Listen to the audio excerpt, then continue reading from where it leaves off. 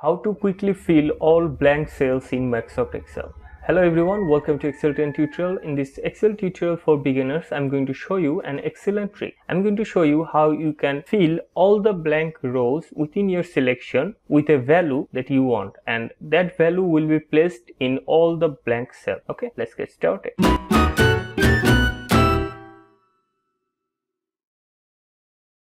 Take a look at this worksheet. I have a table here. I haven't formatted it as a table, but I have a range of cells with data, and here in the days column I have a few cells that are empty or blank. Now I want to enter value to all these blank cells. So for that, select the entire range you want to fill, then click on find and select, and then click on go to special, and now select blanks and click OK. And you can see all the blank cells are selected and the first cell is ready for your input.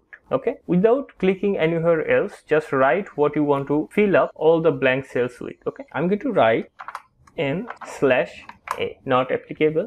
And now if I press enter, this data will be filled in this cell only, but I want to fill out all the blank cells. So for that, control and press enter, and you can see all the blank cells is now filled with this text, and I have done it with a very little effort, and this is really easy and this is really helpful. You don't need any formula or anything, just use this feature. Select the range, then select all the blank cells, and then enter the data, and make sure you press Ctrl plus enter. This is what I wanted to show you. Thank you, thanks for watching. See you in the next tutorial. If you can, please support the channel through Patreon and don't forget to subscribe. Thank you, thanks for watching.